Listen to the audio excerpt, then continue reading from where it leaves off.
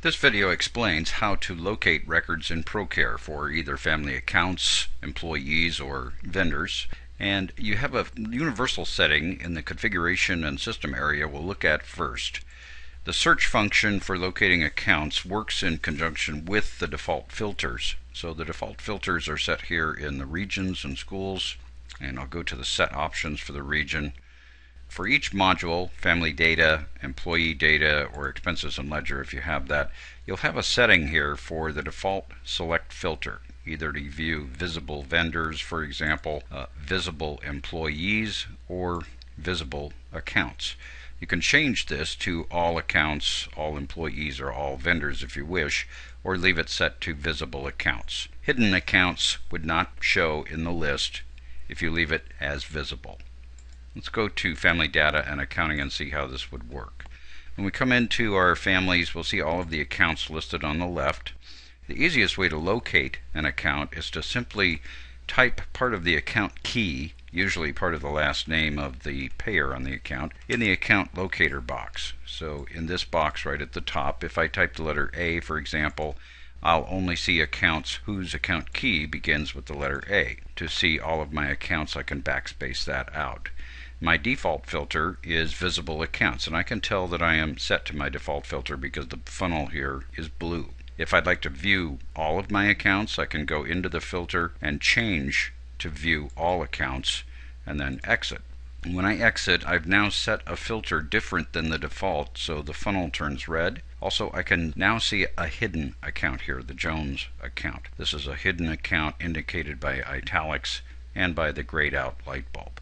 To return to my default filter, I just click the blue funnel with the red circle. Some other filter settings that you can look at here when you go into winnow out, if you will, or filter the database by certain criteria. You can choose account criteria or child criteria.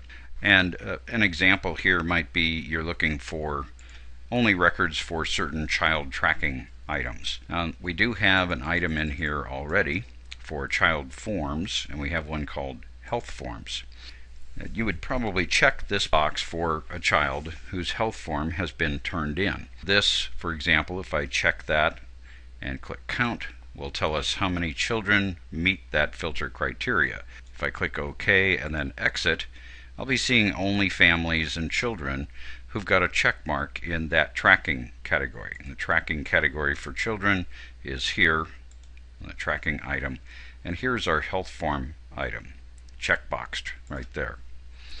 I can also do the same thing in reverse. I can say for the child tracking, I'd like to see all children whose health form has not been checked. So I can choose this option on the right, not marked.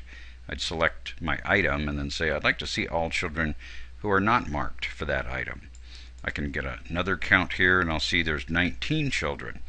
If I click OK and exit from this screen, I will now see all of those families whose children do not have that health form checked. So you can do some pretty sophisticated filtering with the filter button. And something to know when you do a search using the search binoculars within a module, when you search for any of these data fields, if the record that you're looking for is not in the current filtered view, when you click find, they will not show in the results list down at the bottom. However, you do have a small box here for show all, and if you check that, that will reveal any item. If you double click it, you'll get a message that says this is a filtered item. It's not in your current view. If you say yes to this, it will change your view. So I'll say yes, and that will change my view to view all accounts. I can tell because my filter has turned red, and I can go into the filter and I can see that I'm now viewing all accounts. You can search by any of the criteria in any module here. This will change depending on which module you're in. For example, if you're in the employee data payroll and you click search, you'll be searching by employee related information. And the same is true if you happen to have the expenses and ledger. When you're searching here, you're searching by vendor or contact information. And that's how to use the search in conjunction with filters in Procare.